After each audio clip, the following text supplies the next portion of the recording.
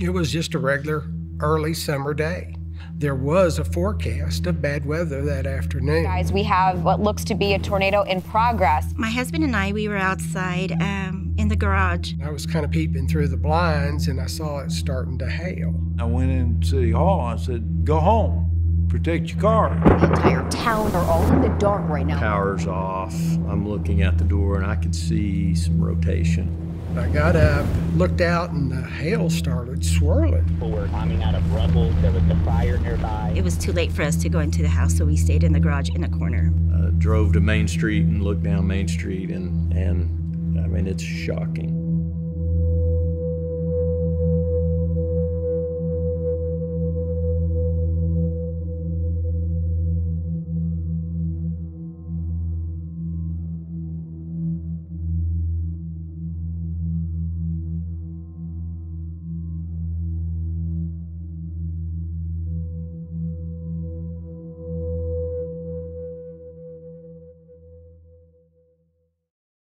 In those first few hours, it doesn't matter who you are.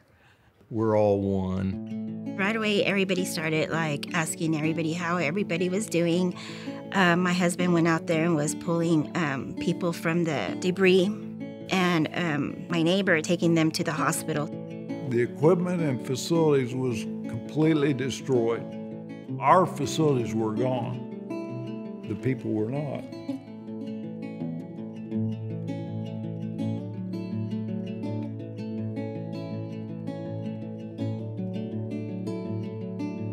We were working next to folks from Oklahoma, from Louisiana. We had people there from Missouri. We worked all day on Saturday and Sunday with a gentleman from New Mexico. And he left his equipment there on Sunday afternoon to be used however necessary and went back home. You saw that all over town. The support that we received was just indescribable. We were converged upon by every state agency, every surrounding community within hours. And they arrive here and they say, what's going on? And I said, well, Perryton's cleaning up. Well, why are so many people working?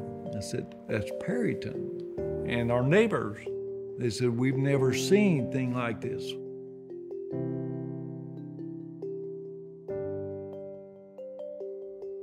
It's like a marathon.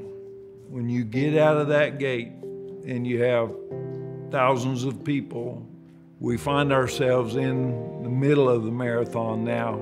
Everybody's at their own pace, and it's a struggle. It's something different every day. There are so many things on their minds. Every day, the need comes through the door. It could be a resident, it could be a utility provider, could be a business that's looking for help. And so I think what we are able to do is to help think about future while they think about immediate. There was no hesitation about the commitment that Parkhill would make for a community that was struggling. And I found that just incredibly powerful, that we had the ability to be just reactive to an immediate need.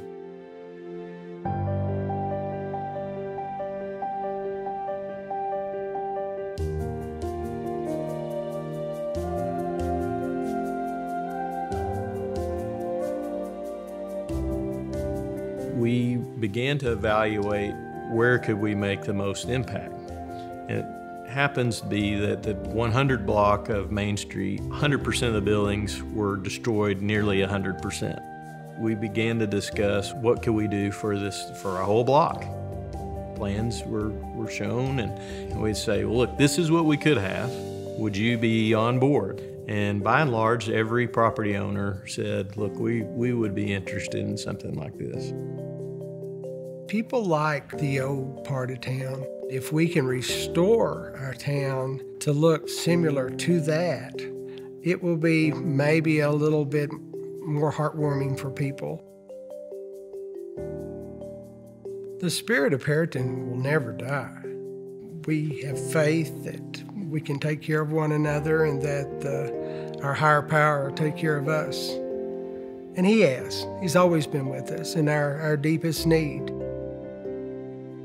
10 years from now, I would hope that there is a renewed sense of community. I hope they're having their annual parade in August on Main Street. I hope that the kids are chasing candy between floats. Perryton is community. Perryton proud, Perryton strong. Absolutely. There's no better place to live. We need to give people hope. A lot of these buildings that were torn down are 100 years old or more. Folks, I'm sure, were excited and proud of those things going up back 100 years ago. I'm hoping that we have that same excitement now.